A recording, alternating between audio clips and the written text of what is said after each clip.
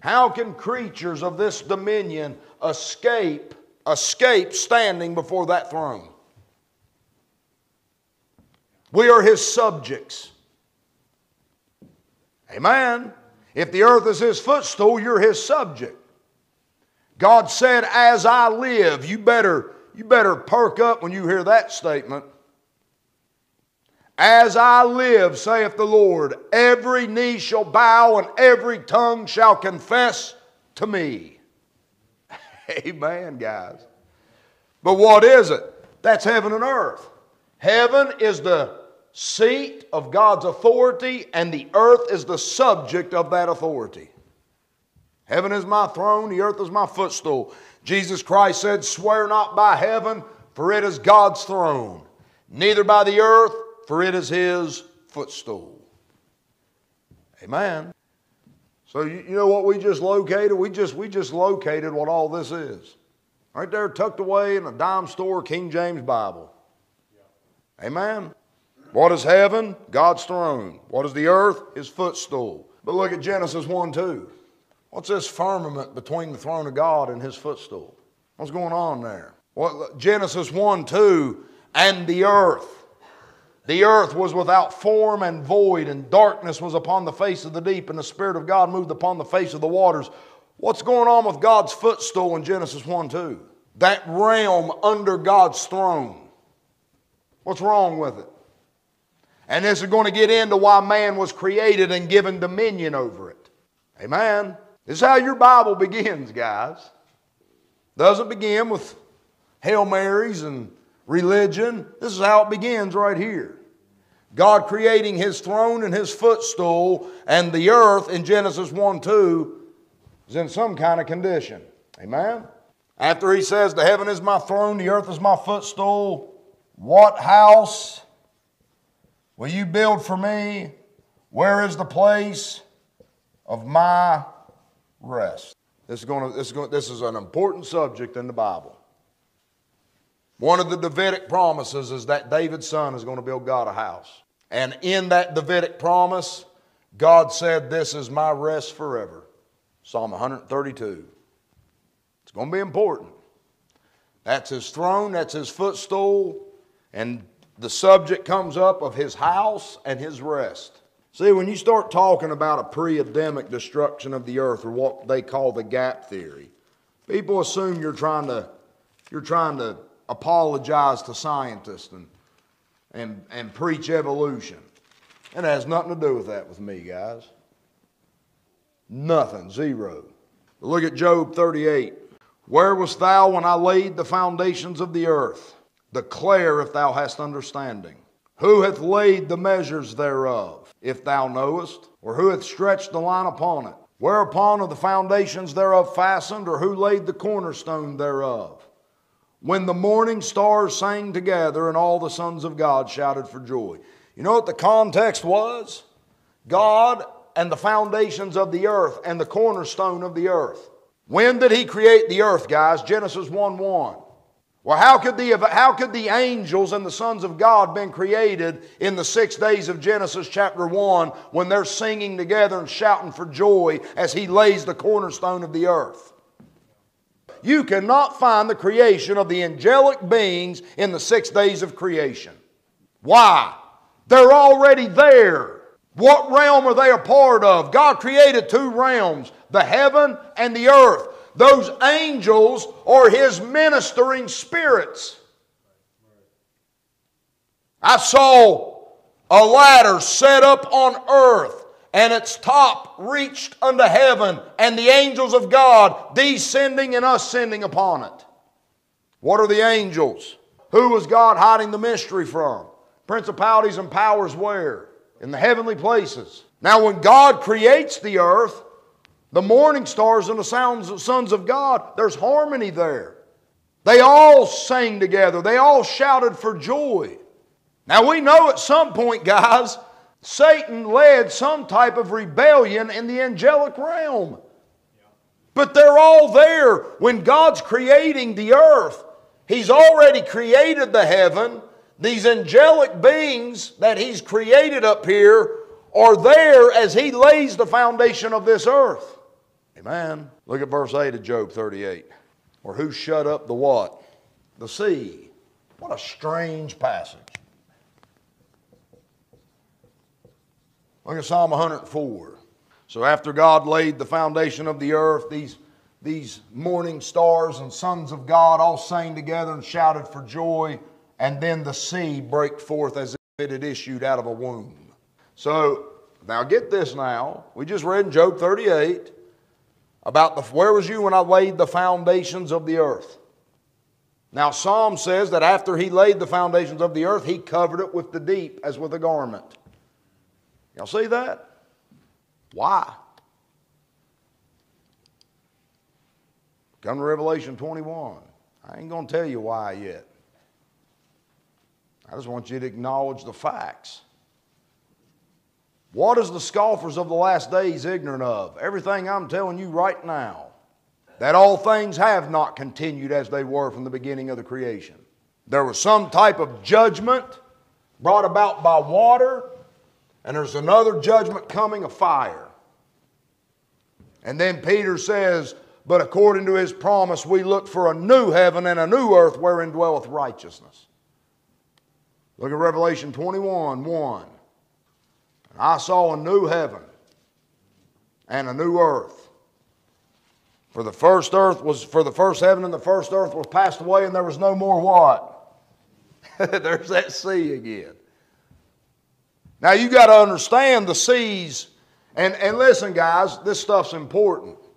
The waters under the firmament that were gathered into one place, he called seas. When you see that sea, singular, it's referring to these waters that are up here above. When Job says the face of the deep is frozen, there's the face right there, not down here. The face speaks of the surface of this up here. And John said it's frozen. That's why Ezekiel sees a crystalline firmament beneath the throne of God. That's why when John goes into the third heaven, he says before the throne of God was a sea of glass. Amen. Now there's no more sea in Revelation 21. There's no more sea. And I, John, saw the holy city, New Jerusalem, coming down from God out of where? There it is again. Something's relocating. Amen? There's a relocation taking place. Now what's he say? Verse number 3. And I heard a great voice out of heaven saying, behold, the tabernacle of God is with men, and he will dwell with them, and they shall be his people, and God himself shall be with them and be their God. So the tabernacle of God comes down and dwells with men. You know what that tells me? This sea right now is acting as a separator between the heaven and the earth, between God and man, between God and the earth. God is separated from his footstool. Amen? God is the one that separated himself.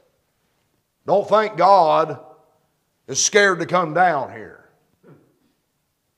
God in his holiness went and covered himself with darkness, hid himself with curtains.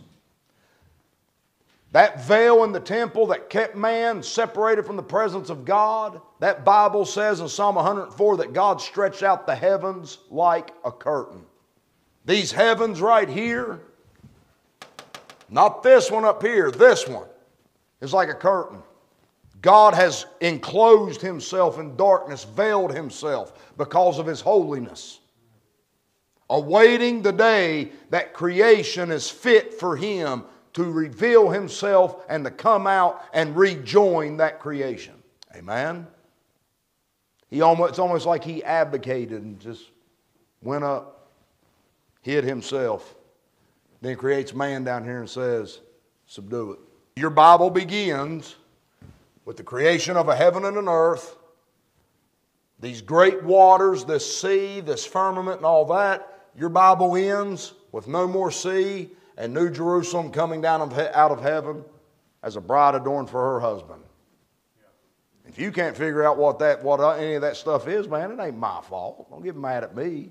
I think that stuff is clear. Amen? The question becomes, what happened? When Adam's created in Genesis chapter 1, where's he given dominion, guys? Over the earth. What is the earth? God's footstool.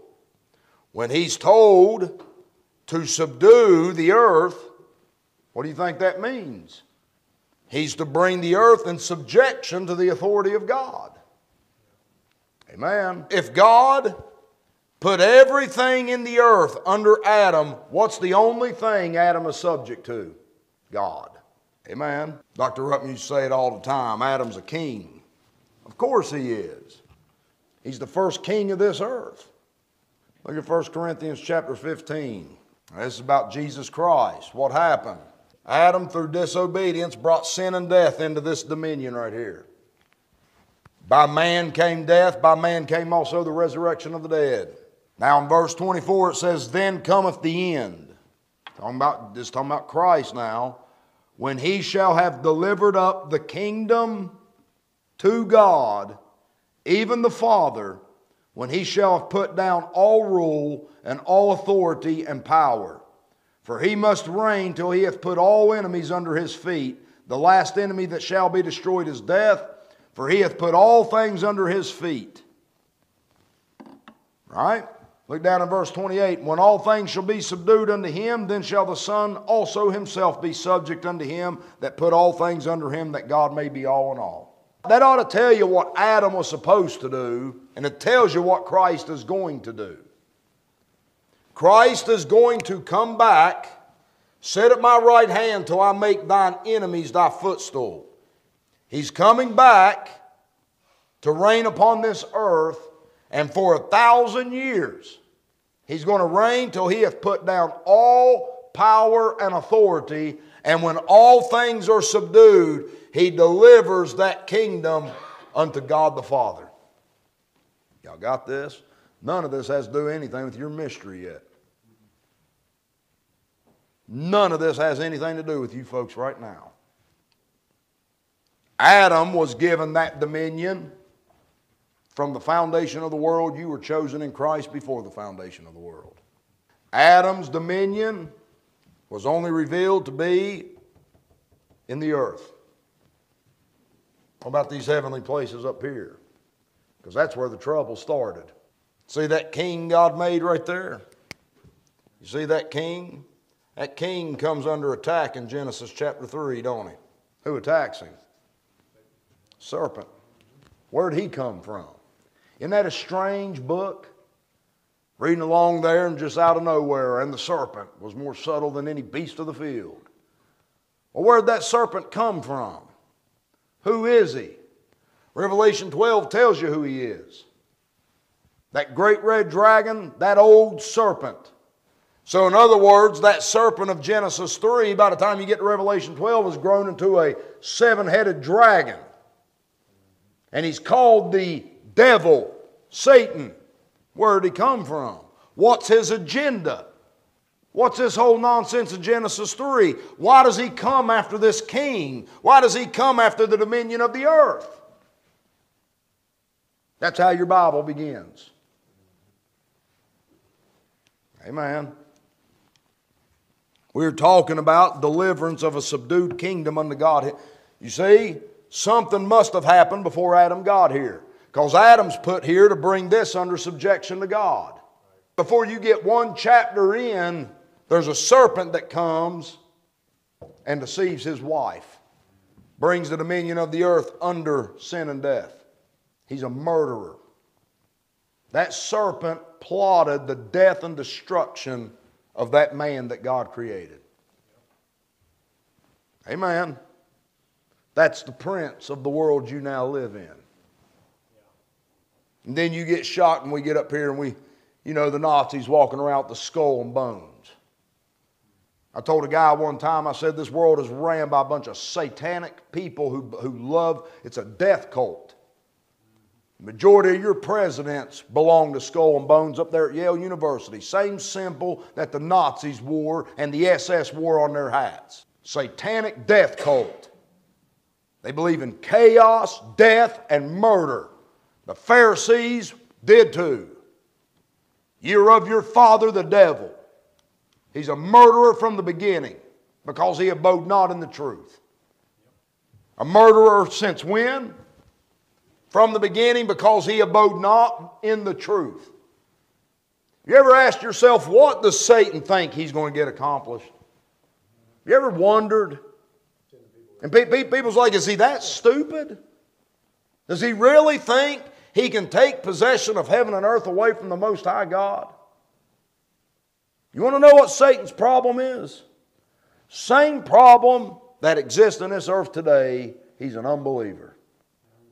He doesn't believe a word God says. Amen. Ye shall not surely die. Liar. So Satan comes, he attacks this dominion of the earth. Remember what Christ said. Thy kingdom come, thy will be done in as it is.